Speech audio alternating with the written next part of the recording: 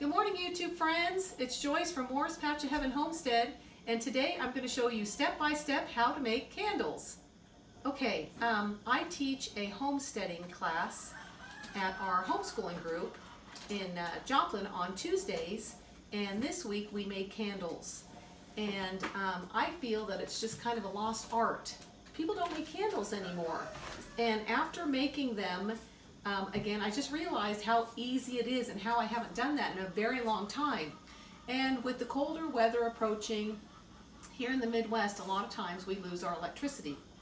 And so candles are a necessity. And if you go out and buy a candle, say this size, it can be quite pricey, especially because it comes with a little glass jar. And it's so simple to make. And it's fun, and it's nice to know that you did it yourself. So we made, in our class, we made candles this size. They smell amazing. This is soy wax, and it melts evenly, which is wonderful for candles, because a lot of times you'll see a candle and half the wax is all over the jar. With the soy candles, it melts really evenly, which is wonderful, so you don't end up wasting a lot of it. This here is beeswax, which I absolutely love. It burns slower and lasts longer. It's also more expensive. So we did not do beeswax because we have a budget that I have to stick with each week. But each week in our homesteading class, I try to teach them a skill of some sort. Most of the kids are completely oblivious and have no idea what even homesteading is anymore, which is so sad. Parents nowadays, you know, things are so convenient. We buy things out of a box.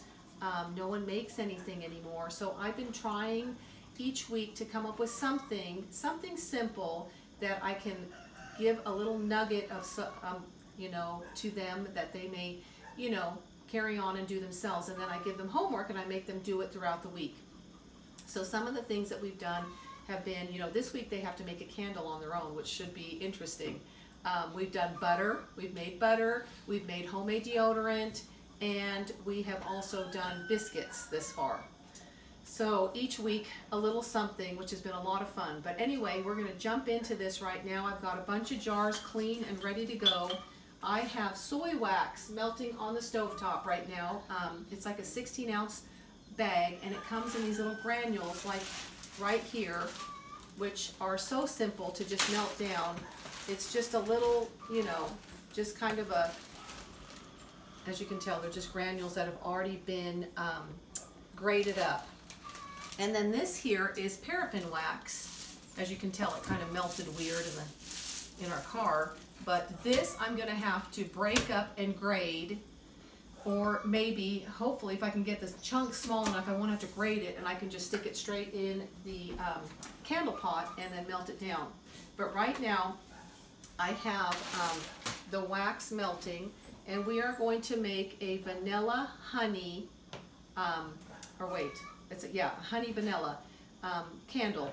And the scent is simply amazing. You can use essential oils. This is just a fragrant oil because it would take quite a bit of essential oils. It might be a little bit more expensive, so we were trying to keep things a little bit, you know, cost effective for our students. Anyway, here are the wicks, and I want to tell you, if you have a Hobby Lobby around, I use a 40% off coupon every time I go there to buy my supplies. And so the bag, the 16-ounce bag of soy wax was $9.99. It was on sale for 30% off, so I couldn't use my coupon for a discount. But if it had not been, I would have gotten 40% off. So it's nice to know that you can kind of have a little app on your phone from Hobby Lobby and just pull up that 40% coupon for everything.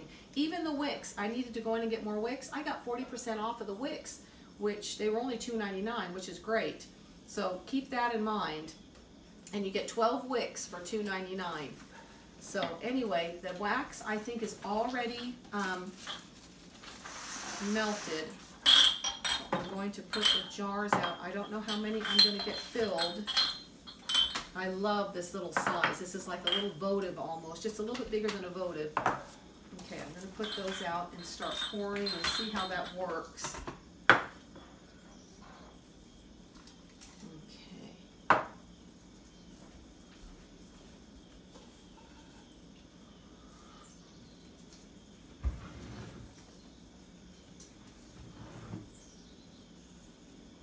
Okay. And it's nice to designate different things, certain things for, you know, candle making or whatever. Like I use this little old funnel. And then also, if you're making, you know, quick candles or something, you can do it in glass, but it's hard to pour and it gets hot. So, as you can tell, I'm going to show it to you there. It's all melted. This is soy wax. And again, I said this one melts really quickly, and also what's wonderful about it is it burns evenly. So I'm going to go ahead and start pouring my wax into the jars, and you don't want to go up too high. Probably right to where the rim is a good spot to stop.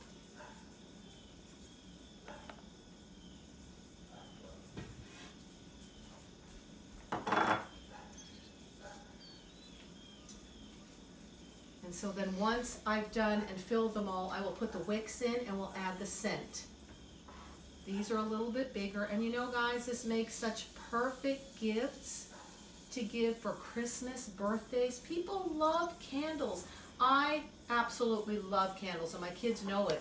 And you know, to go out and buy, you know, a candle, especially those expensive ones, Yankee Candle I think is what they're called, they can be up to $25. Who has $25 just for a candle? And this here, I would say, you know, making all of these candles won't even cost me $25. Okay, I think I'm just going to top off. I've got a little bit more, but look at that.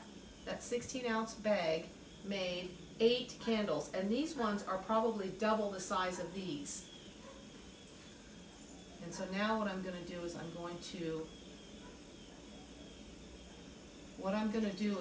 once I get the scent in and the wicks, I'm going to bring you back once they harden. The one thing with the soy candles that you'll find, it takes a long time for them to harden up, depending on how cool your house is. When we made it the other day at our homesteading class, it took quite a few hours for it to harden up. I think the room was really warm and it was hot that day. Okay, so what I'm going to do is I'm going to add the scent, and you know what? 2, 3, 4, 5 drops I think is plenty. 1, 2, 3, 4, 5. 1, 2, 3, 4, 5. Yeah, and for the smaller ones, maybe 3. And you know, smell it afterwards and see if you think it smells like there's enough in there, and if not, you can add a couple more drops. This stuff is amazing. Okay, so what we're going to do with the wicks, straighten them up. They actually have a little sticker dot that you can stick on the bottom and actually put it in your jar before you even start. I forgot to get those, but you know what? We did it in class without, and it was fine. So there you go. You just kind of straighten out the bottom, stick it in, and for the most part, it should work.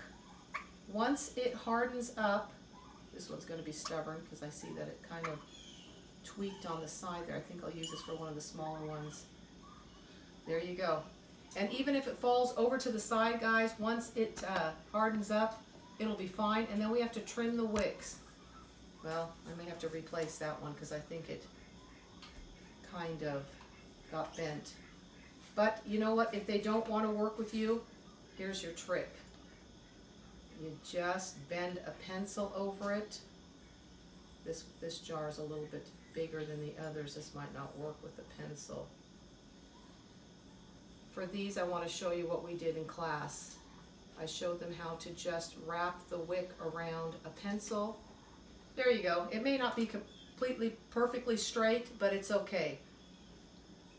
Some of them will stand, some of them will not.